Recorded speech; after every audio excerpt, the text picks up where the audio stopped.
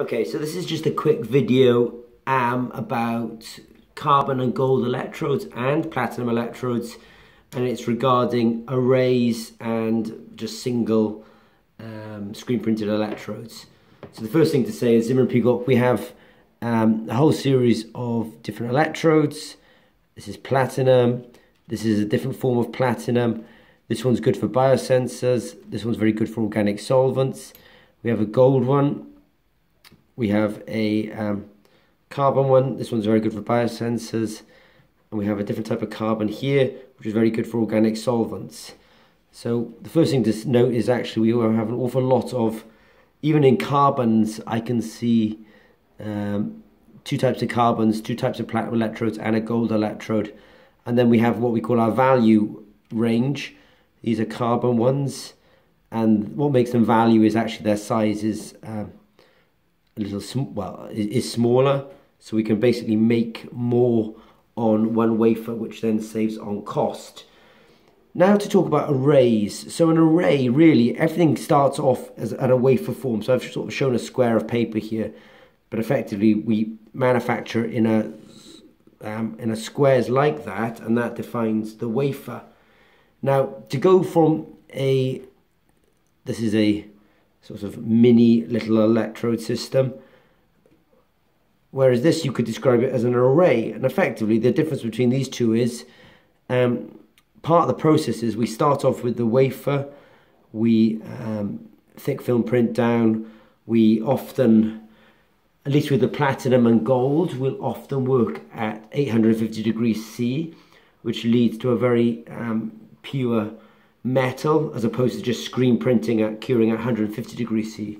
Now obviously with carbon you can't do that because carbon loves to become carbon dioxide. But I just want to say, what's the difference between a single electrode, and I've got examples of single electrodes here, and arrays.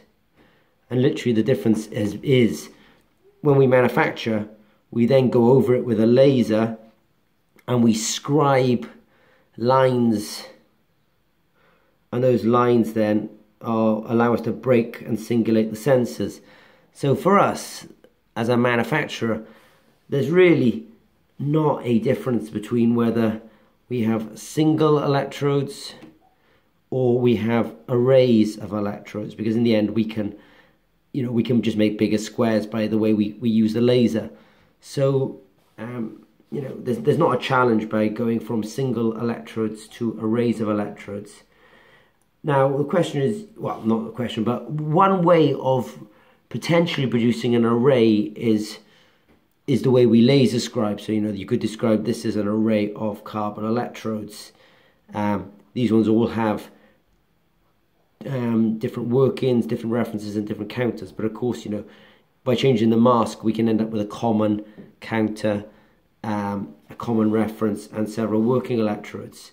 Here I'm just demonstrating that actually you can reconstruct electrodes back into effectively arrays. Here I've put it into a electrical connector, and that's how I make electrical contact with it. If I wanted to do a beaker test and I wanted to use two electrodes, I could actually make an array of it just by using a connector like this. So effectively I've just put the electrodes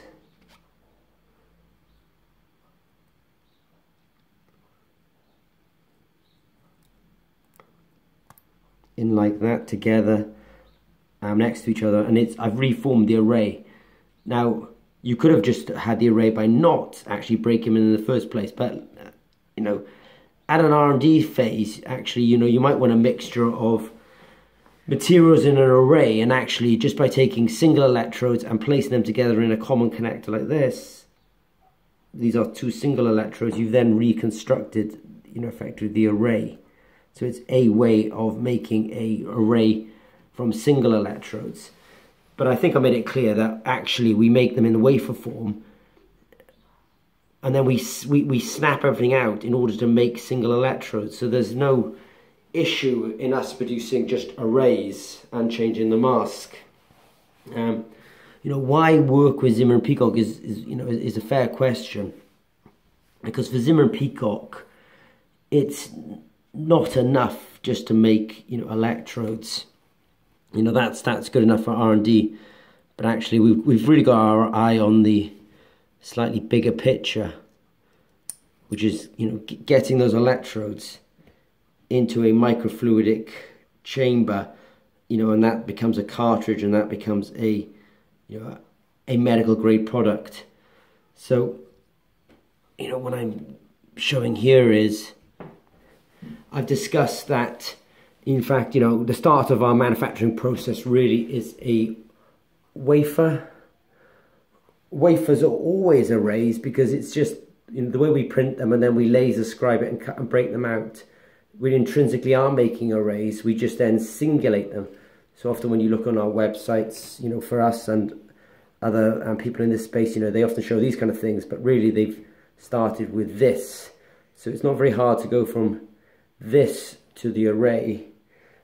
At a development stage or an R&D stage, you can reconstruct the arrays just by pushing them into these kind of connectors. So that's just a kind of, you know, a view on our manufacturing process and a conversation about how we can get arrays. And, you know, Zimmer and Peacock is not, we're not limited to just thinking about the electrodes themselves. We're actually thinking about how to get them into microfluidic cartridges that then actually turn them into medical diagnostics. Okay, I hope that helps.